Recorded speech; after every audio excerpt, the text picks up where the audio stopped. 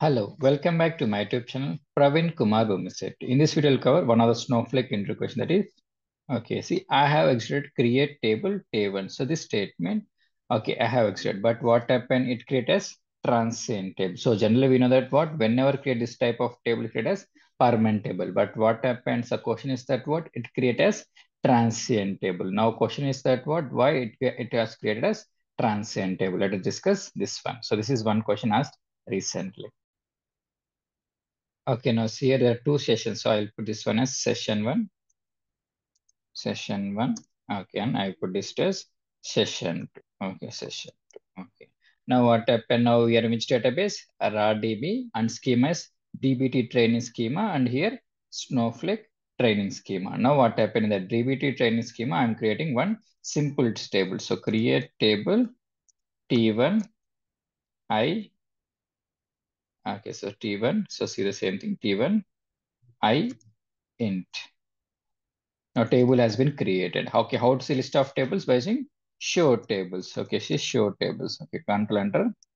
Now see here what happened. This is what? This is permanent. So we know that whenever create any table, create as permanent table. Now what happened in the session 2? Now I'm trying to create same table. So create tables. So something like T2 ID int. Now see what happened now? Create a table. How to see list of tables by using show tables. Now see here what happened.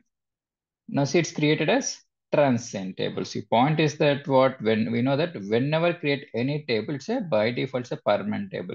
But what happen if I want to create transient table, I should put transient keyword. But what happen without putting any transient keyword, it's created as transient table. So reason is that what now the schema the database is transient schema. Like okay, so you got the point. See show schemas. So Cisco schemas. Now see here what happened. Now in schema, so Snowflake training schema. Now see here. Okay, see here. Here it is transient schema. So because of this reason, see what happened. So see Snowflake training schema, it's a transient schema. That's why it's a okay. Whenever whatever objects we create in the transient, it's created as transient table. Got the point. I see one more time. If you're not able to understand, let me go back here. Let me create one transient schema. If we create schema